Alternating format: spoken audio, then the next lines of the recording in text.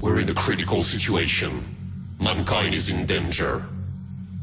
Evil beings known as reptilians are secretly taking control of our planet in order to enslave us.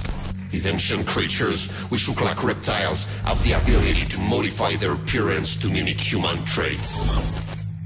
They've been hiding among us for centuries. They are some of our friends, colleagues, bosses. Even worse, they have infiltrated the highest echelons of power. Global leaders, journalists, and the most influential celebrities hide their true nature beneath their human appearance. They possess powerful technologies and mental abilities.